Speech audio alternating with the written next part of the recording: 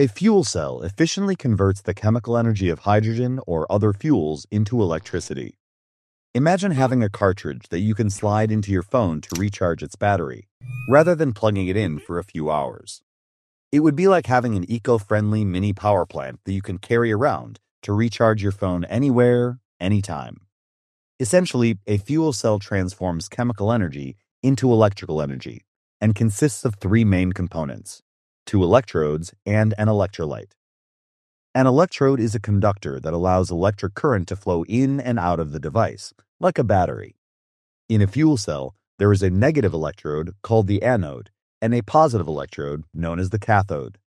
These electrodes are positioned in contact with the electrolyte, which serves as a medium, allowing ions to flow between the anode and the cathode. Hydrogen, a common fuel in fuel cells, is directed to the anode, while air is provided to the cathode. A catalyst, typically made of platinum, is located at the anode and facilitates the splitting of hydrogen molecules into two components: positively charged hydrogen ions and negatively charged electrons. The positively charged hydrogen ions move through the electrolyte towards the cathode, where they combine with oxygen from the air to produce water and heat. Meanwhile, the negatively charged electrons travel through an external circuit, generating an electric current that can be used to power devices. Although the fundamental operation of a fuel cell remains consistent, various types of fuel cells have been designed for different applications. Polymer electrolyte membrane fuel cells, also known as proton exchange membrane fuel cells, consist of a special polymer membrane as the electrolyte that lets protons pass through. These cells usually require hydrogen as fuel and are considered the best for powering automobiles, though they can also produce stationary power.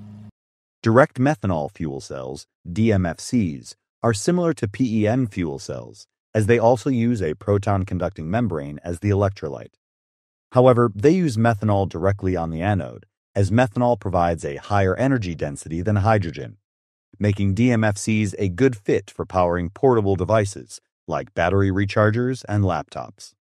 There are a few other types of fuel cells, including alkaline fuel cells, phosphoric acid fuel cells, molten carbonate fuel cells, solid oxide fuel cells, and combined heat and power fuel cells. There are also regenerative or reversible fuel cells, which get their name because they can not only produce electricity from hydrogen and oxygen, but can also be reversed and powered with electricity to produce oxygen and hydrogen.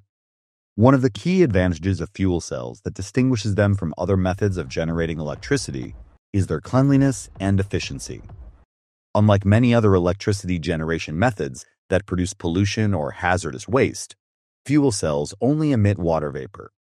Given that, if fuel cells are such a slam dunk, why aren't they more widely used in our energy-hungry world? Imagine having a fantastic dessert recipe, but you're unable to make it very frequently due to a shortage of ingredients. Fuel cells are somewhat similar. Hydrogen, the primary fuel used in fuel cells, is difficult to store and distribute safely due to the lack of extensive infrastructure to support it.